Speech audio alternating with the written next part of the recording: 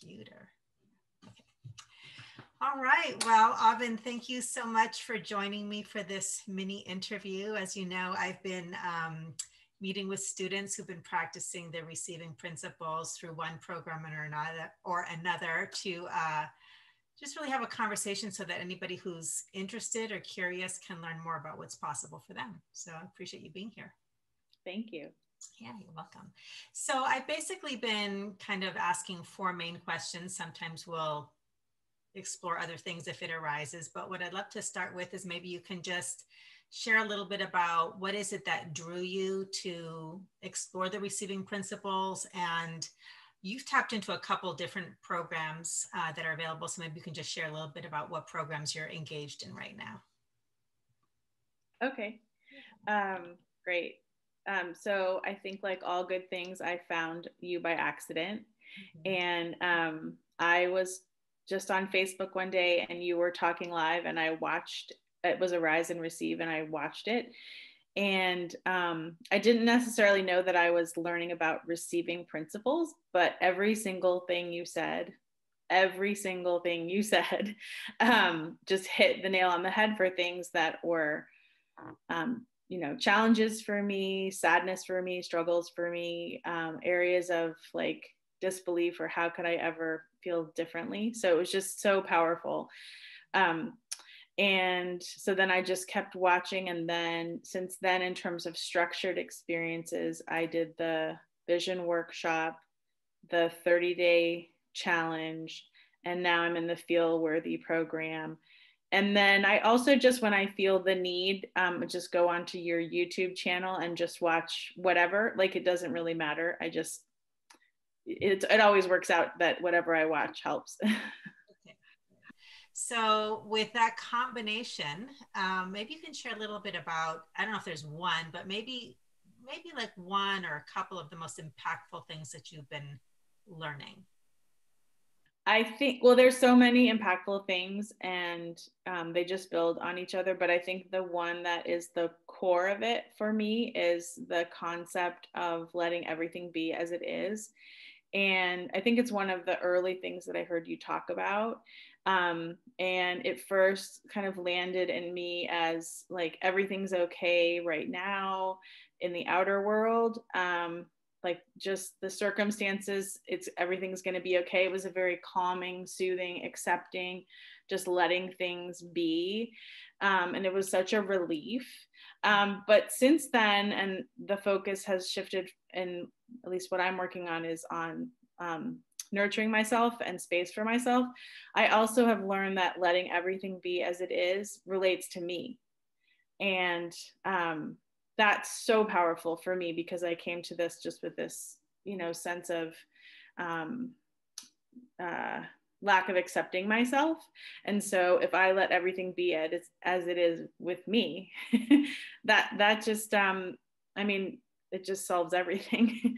I know that sounds really simple, but that's how it feels. It just feels like I am in acceptance of my life, my surroundings, my circumstances, and myself. Wonderful. Yeah, thank you for that. Yeah, I really remember some of our earlier conversations. The pain was deep, but also very close to the surface. And then I know you've had some pretty profound shifts in that feeling state within yourself as you've been practicing, basically. So, so with that, maybe you can share a little bit more about what it is that you have been receiving, whether it's inner world experiences, outer world experiences, or even your relationship to the outer world.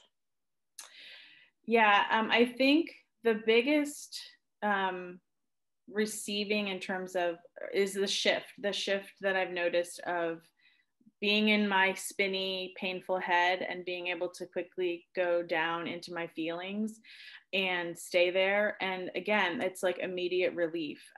It's the head space is very spinny. I'm seeking, I'm fixing, I'm unhappy. And then as soon as I remember to focus on my feelings, it's like all the questions go away. And I just know that the answers are there and they come in time. If I'm quiet, if I'm still.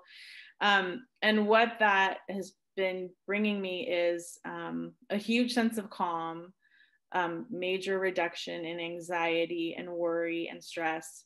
A lot of love. I feel so loving towards everyone in my life, myself, I guess, too, but really lots of love for my family, and creativity, risk-taking, confidence, clarity. I mean, the list goes on and on. That's wonderful. I think that one of the things I just want to highlight to just build a little bit for anyone who's, exploring this is you've come to many of the Q&A calls and you said, my life is still chaos, and the conditions haven't changed, but I'm just like the calm in the center of the storm, and what I love about that is it just really points to, that is the power of receiving, which taps into the power of being. Is the power of doing causes struggle because we're trying to change the outer world. And on top of that, in order to feel better, but this is about, you feel better first and then things start to shift. So it's just a 180, and it's just a beautiful thing to watch. So I'm happy. It's also much easier. Yeah. Yeah. That's the whole point. Unlearning struggle. Exactly that. So when I see somebody tapping into the ease that's always here, it really is so simple. It's just unfamiliar. We just haven't been trained to operate that way. Yeah, that's beautiful. Thank you. So really, as we kind of wrap it up, why would you recommend, whether it's a specific program or just the general teachings as a direction for people to explore, and who would you recommend it for? Like, who do you think would benefit the most? Well, one of the reasons I would recommend it is actually what we just talked about, is that it's very easy. And I think there's so many programs I've tried or philosophies I've followed that are just so hard. This is very easy. It's very, it integrates very easily. It's very exciting to learn about it. It's like pleasing to the mind and heart.